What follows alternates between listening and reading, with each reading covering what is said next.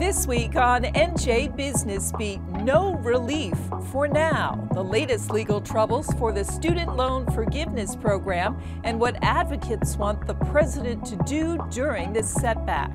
Plus, we travel to Atlantic City for a toast to New Jersey wine as the state celebrates Wine Week. And with food prices skyrocketing, we put New Jersey's food industry in focus, from growing food manufacturing businesses to the state's historic farmlands and how groups are tackling food insecurity in our state. That's ahead on NJ Business Beat.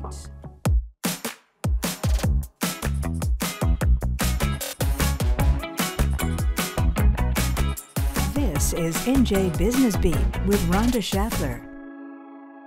Hello, I'm Rhonda Schaffler. Thanks for joining me on NJ Business Beat. 40 million student loan borrowers could be just weeks away from having to start repaying their debt after a series of legal setbacks put the Biden administration's federal student loan debt relief program on ice. The U.S. Education Department is warning of an historically large increase in student loan defaults without debt forgiveness, saying 18 million borrowers are at risk. The Biden administration is appealing recent court decisions, but advocates say it's time to do more. They want the administration to extend the moratorium on debt repayments, which expires at the end of the year. I spoke with Cody Hunanian, Executive Director of the Student Debt Crisis Center. Cody, there must be a lot of disappointment in your organization based on the legal matters here that have really put a roadblock into the student loan forgiveness plan.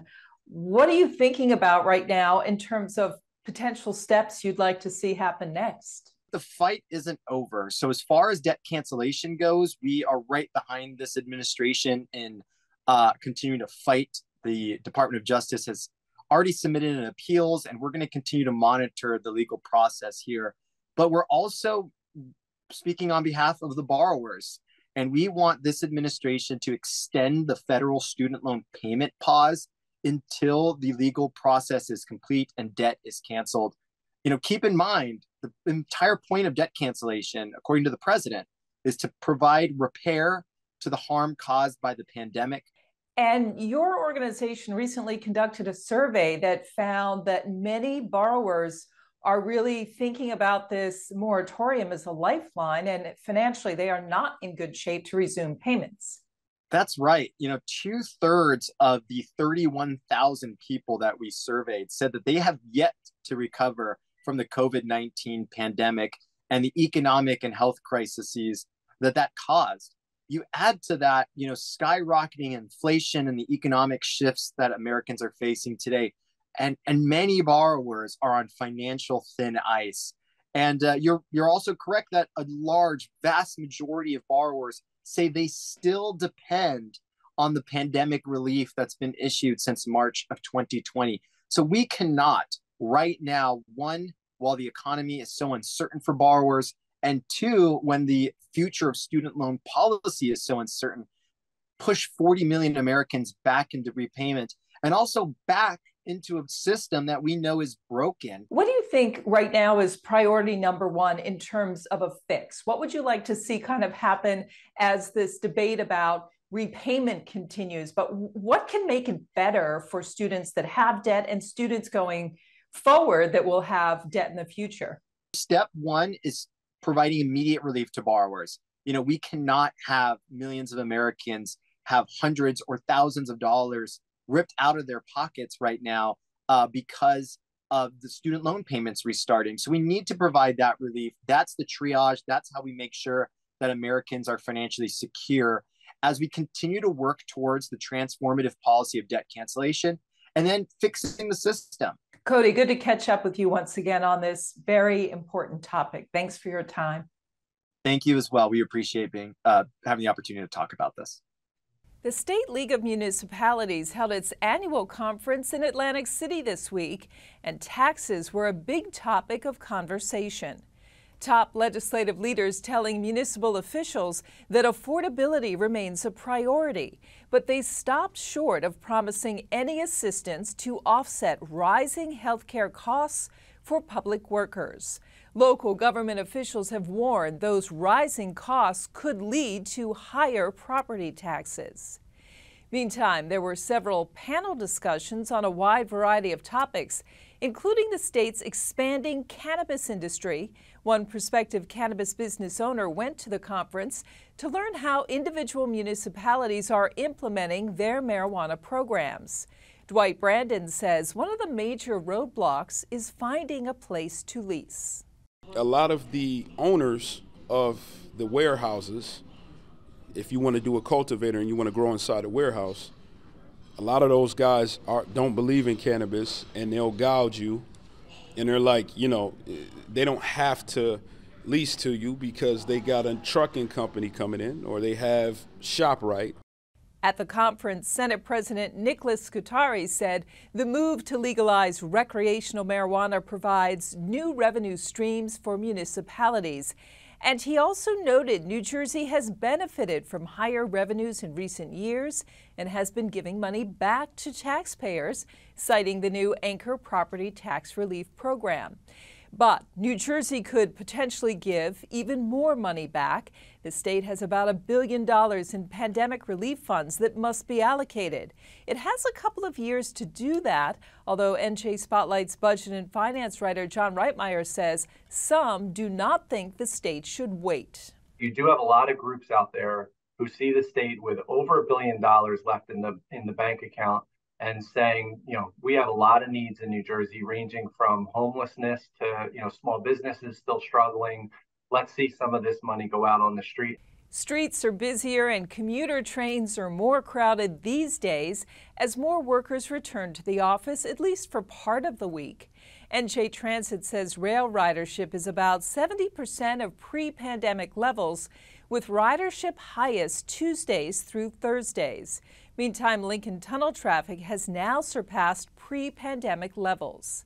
The commuter congestion comes even though a survey finds most workers remain on a hybrid schedule. The Partnership for New York City found that as of mid-September, 49% of workers are back in their Manhattan offices, going in 2 to 3 days a week. Only 9% are working in the office 5 days a week. If your December travel plans will take you through Newark Airport's Terminal A, you are in for a pleasant surprise. A ribbon cutting was held at the airport this week to mark the Port Authority's $2.7 billion makeover of the terminal. Governor Murphy, First Lady Tammy Murphy, and Newark Mayor Ras Baraka joined Port Authority officials for the occasion. Governor Murphy says the expanded and updated terminal is expected to generate $4.6 billion for the regional economy and create more than 2,500 jobs. Terminal A features new retail and dining options, artwork from Jersey artists, and a faster boarding process for air travelers. And we have worked hard to create a truly New Jersey sense of place, and doing it all with attention to minority and women-owned businesses and to community involvement in the airport. This building and the experience in this building will literally transform what people think and how they think about New Jersey. It's a game changer. New Jersey's wineries were expected to have brisk business this weekend, as this is New Jersey Wine Week. You may not know that the wine industry is one of the fastest growing segments of the state's agricultural business. Wine Week kicked off at the governor's mansion, where the governor and First Lady attended the Governor's Cup. That's the Garden State Wine Growers Association's annual competition honoring the state's wines and wineries. You're looking at this year's winning wines. Other events were held throughout the state, including this gathering at Tennessee Avenue Beer Hall in Atlantic City, where the restaurant's owners feature different New Jersey wines each month. Jeffrey Vassar, the executive director at the Division of Travel and Tourism, among those attending and participating in an official toast. Cheers to New Jersey wine! To find out more about the wine industry's economic impact on the state, I spoke with Devin Perry, executive director of the Garden State Wine Growers Association. Devin, it's great to talk to you during Wine Week. Thank you for having me today. You are really on a mission to elevate the status of New Jersey wines. Why are events being held this week a way to do that? During New Jersey Wine Week, it gives us an opportunity as the Garden State Wine Growers Association to remind the state that we keep the garden in the Garden State. What we're looking to do truly is let the residents of New Jersey know that they do not have to fly anywhere to experience award-winning wines. We have them all right here. Tell me about the growth that we've seen in the wine industry in New Jersey, and where would you like it to go? So in 2022, we're actually celebrating the 10-year anniversary of the Judgment of Princeton, which was a double-blind tasting that took place in 2012. Double-blind because our wines were being challenged by California and France. Flash forward to 22, we're 10 years after the Judgment of Princeton. Our wines performed very well against the French and the Californian wines. And our goal really is to say that agritourism is critically important to the state's economy. And so an investment in a bottle of wine from New Jersey is actually an investment in jobs, in other ancillary businesses that are supported by our industry. And there are a lot of young folks that are interested in getting involved. So they're moving from vines to tasting rooms, from the classroom to management. There's already quite an economic impact from the wine industry. Throw some numbers at me. Tell me what we're seeing right now with New Jersey's economy and wine. We have seen, I believe, over the past year, over $4.5 billion of economic impact, and we've driven over 270,000 visitations. So what that means is visitors come to our wineries, and from there they explore historic destinations, they eat at our restaurants, and they have overnight stays at our hotels, filling up on gas and doing all sorts of other things. So we love the fact that we can drive more economic impact for other sectors of hospitality and tourism. Farming is a tough business, and New Jersey's not immune from some of the challenges. Are the wineries profitable? How are they doing as businesses in the state? We're all family owned, all of the 60-plus wineries in the state. So really, it depends on how their fixed costs and their variable costs interplay. And because climate issues are, on the table when it comes to our industry, variability with the weather, there are some things that cannot be controlled, day by day. Some of our wineries actually have to invest in helicopters and other tools when it gets either too hot or too cold. And so that can be a challenge. But the good thing is that with the help of the Garden State Wine Growers Association, we are driving more business to the tasting rooms. So our hope is that that helps to offset some of the variable costs that they experience day to day. Let's talk about the wine that you and I have here Shall from we? A local winery. Tell me about the winery and this particular wine being featured this month at this restaurant chain in Atlantic City. So we are sitting in Tennessee, along Tennessee Avenue at Bar 32 right now, which is one of several restaurants owned by Mark and Nicole. And this is Sharrett wine. So what you're drinking is the award-winning Tango, which recently, actually Monday, November 14th, received an award from the governor and the First Lady. What I'm drinking is, hold on, I'll tell you in a second.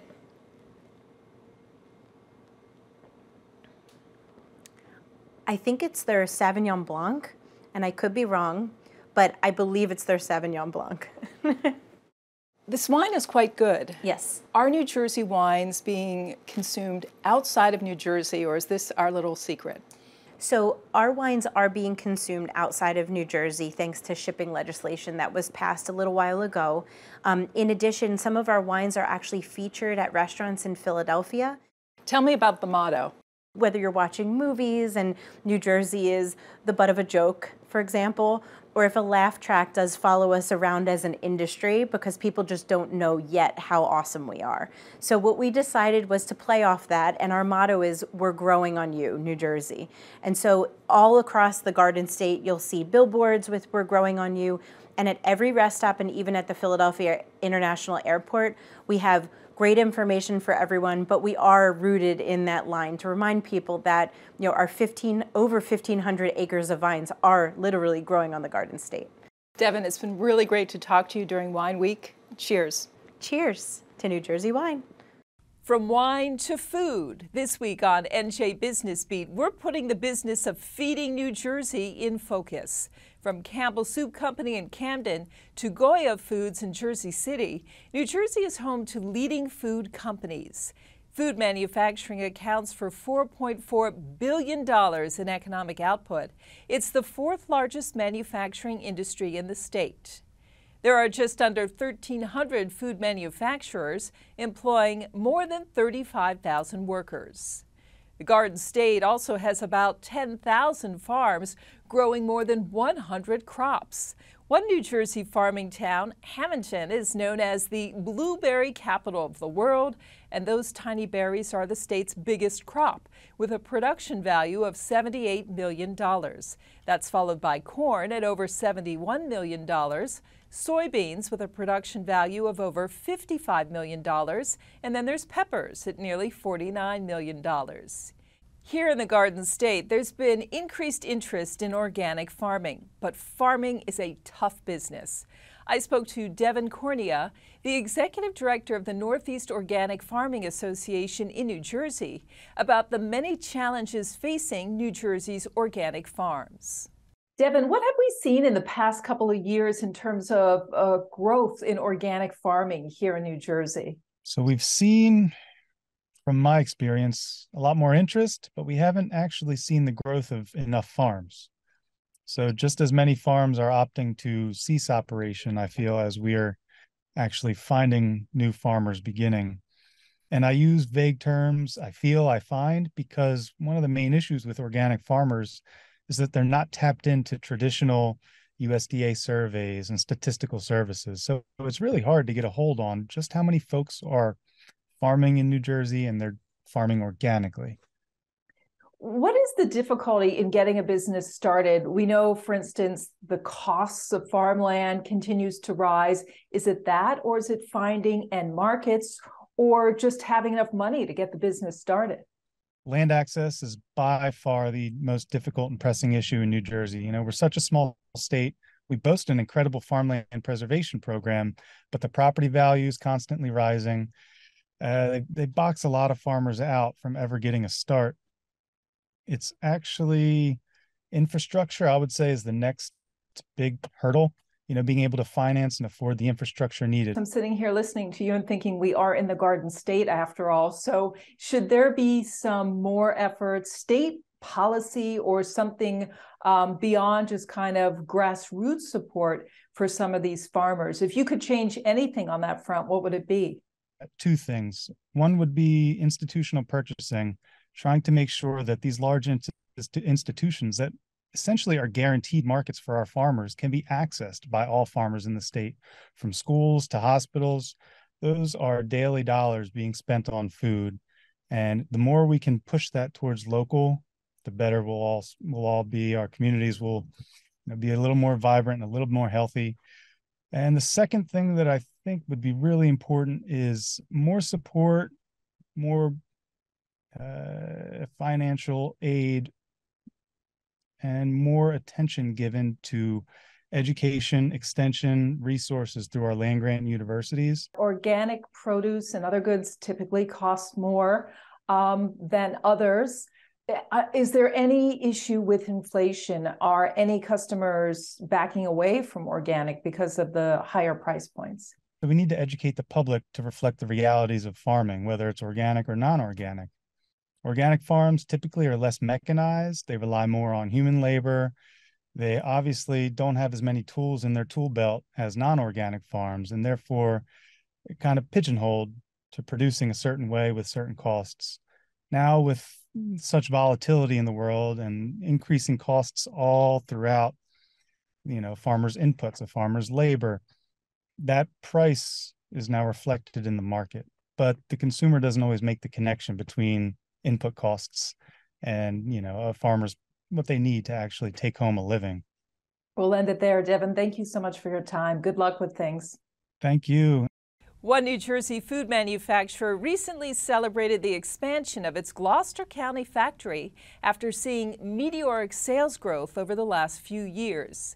Gluten-free food company Dr. Shar invested $18 million on the expansion, doubling its capacity. Hannes Berger, the CEO and president of Dr. Shar North America, talked to me about what's driving business and why they chose New Jersey to host their company. Thanks for joining me on the show today, and congratulations on the recent expansion that you celebrated. What's driving your business that you got to the point where expansion was welcome? We doubled our capacity there, and clearly there was a need and a demand in the US market for that, as we are striving for market leadership. Let's talk about how your sales have grown, what you can share with me over the last couple of years. We know it seems that more people are eating gluten-free, some because they have to, some because they choose to. What has that done to your business?